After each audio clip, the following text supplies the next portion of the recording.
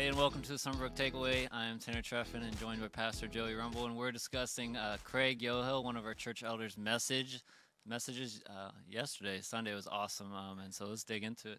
Yeah, it was awesome. It was great. I was Hey, listening how to are it you on the doing? road because I was on vacation, and we were heading back, and I was listening to it on the road. It Yeah, was a it's good. great It's message. good to have you back. Yeah, It's it's good. good to be back. Cool, cool. Yeah, the Rock of Supply, man. Craig, you just opened up my eyes to. I read that story like you said in Numbers and things like Exodus.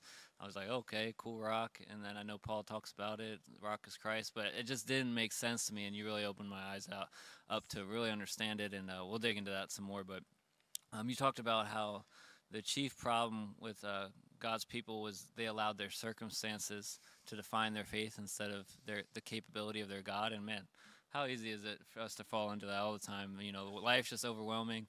It's hard, and we just get frustrated, run down, complaining, miserable, instead of believing in God and what He can do. Yeah, and that was actually one of my biggest takeaways was when going through tough times, don't lash out by complaining. I think that's clearly one of our biggest challenges is when you start to lose faith or you start to at least waver or complain at the Lord. When what we should do is remember the faithfulness of God, remember what He has done. And the Israelites wouldn't do that. They would not continue to reflect on how God had brought them through the plagues, brought them through the Red Sea, provided them miracle after miracle. So that really spoke to me. Yeah, and I would think these attitudes are contagious. Like when one person starts that complaining and that Oh, negativity, it's so much easier to kind of rub off, and you start grumbling and complaining too, and then your whole household just starts complaining. And but I think the opposite is true. If you can combat that with you're talking about thankfulness, remembrance, what God has done, yeah. and so just guarding your words and what you allow to speak into the environment is huge there. Yeah, I'm starting to feel really convicted as we talk right now. So, I mean, we just got to be so looking to the bigness of God in every situation instead of our circumstances and complaining. But you also want to be authentic with the Lord. But run it to God, give it to the Lord, and then say, "Okay, God, I know I'm reminding myself of how big you are, Yeah, and great you are." that's so good. I love Craig. You talked about showing like true love for Christ. That it's not just doing the religious rituals, but it's like having that transformed life. You said the proof is a changed life living for His glory, not fulfilling religious obligations. And so, as Christians, are we just like checking the boxes, reading our Bible, praying, going to church, and like I've done my religious things, or are we truly transformed? Are we day in and day out, how we live our life? Are we living that life of faith fully in love with Jesus, or are we just checking boxes and trying to be good religious people? And so I think that message really spoke to that. That's good. And that's the reason for this podcast. Hmm. Is that what I've learned is we can listen to a great message on Sunday and meet with the Lord and forget it during the week instead of making sure we apply it to our lives. That's where transformation happens. Yeah. I believe, like our church services, where we're wanting to encounter the power and the presence of God, then at the same time that you're encountering that transformation, uh, use those moments of encountering God's presence to also say, okay, God, what are you saying to me? How do I apply this to my life? The Just takeaways. walking in God's presence throughout the day, and not letting your mind be like, okay, I did my church thing, but let me do my work thing. But your work becomes worship, and letting, like, just as the rock was falling along with the people, letting God's presence be with you throughout the day, and applying and walking in your takeaways Oh, throughout the yeah. day. It's That's good. great. Um, I, Craig really helped us know as a church to grow in Christian maturity. You got to know how to first. You got to be a Bible reader and really dig into the Word, the living Word of God, but to study it. And when you come across something you don't know, Craig was leading us how when he didn't understand this whole rock of supply thing in Exodus, that he dug in like a tick. He said, and he dug into Scripture, tried to figure out what is going on. He was reading the different places in Scripture where it talks about this rock, He went to look at commentaries and reminded us that as you read commentaries, you got to know that those are fallible human minds too. That's not the word of God anymore, and so you have to take that in consideration. Go back to the original Greek and Hebrew and see what the words actually mean, because in the translation to English, the English language sometimes misses some of the meaning of the original language, and all those different things kind of really help you understand what was God's heart and what was His meaning in those words, that can be lost to us sometimes. Yeah, and so my favorite steps in that, in reflecting on the Lord, in what you're talking about there. I love soap journaling, so you slow down and really meditate on the Scripture. I love the ESV Study Bible. It is really good, and it's been around several years now, and it is a real good, rich, basic way to get deeper in God's Word. I also love the NIV application commentary. I think it really gets into it deeper.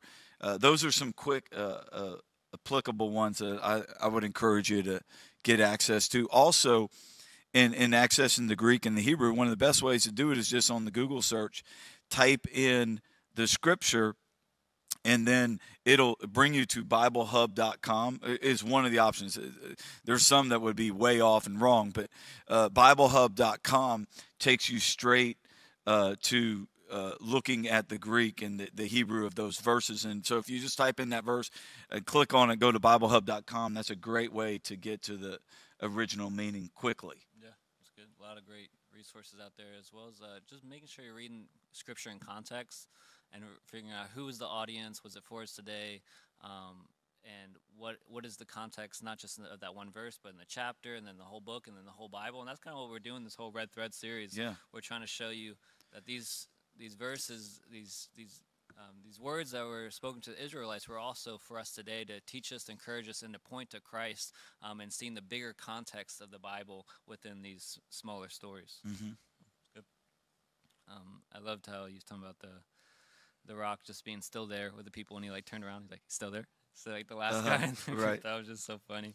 And he talked about how Jesus saved us, that he got his victory not despite the cross, but through the cross. And that just reminded us that God uses our suffering, that Jesus overcame the world through the cross, not like the cross wasn't a thing he was trying to get out of the way, but he used the cross to get the victory in the same way God puts us through those struggles to conform us into his nature, to bring us into that greater endurance and closer to his character. And so just know that God's using you in those hard places. And, and know he's not abandoning you. Cool. So what was your takeaway, Pastor Joey? It was that first one about in the midst of difficult situations, don't complain. Remind yourself of the greatness of God and call out to God. God, help me to keep my eyes on you. The other one was when Moses was supposed to speak to the rock, instruct the rock, and how Craig shared, be very careful not to misrepresent God. Yep. And for me, as pastoring the church, I wanted to be really careful that I never misrepresent God. Be very careful. And sometimes you can get exasperated and just wore out and misrepresent God. Man, come to the Lord and know that you're his vessel. Every one of us needs to represent God well in everything we do. So that was my other takeaway. That was huge. That was the point of the message for me, is how the whole rock thing was, is when Moses struck the rock the first time, that was symbolic of Jesus being struck for us, the rock of supply, and the water poured out for all the Israelites, and how Jesus' blood is poured out for salvation for all mankind now. But then the second time, God commanded Moses to talk to the rock, to not strike it, and Moses disobeyed and struck it twice. And that's why Moses was punished, because it was symbolic that Jesus has already been struck, that the rock doesn't need to be struck again. And so now we can call out on the name of Christ, and anyone who calls on him and can be saved. And so Jesus doesn't need to be crucified again. There doesn't need to be any more sacrifices. It was sufficient.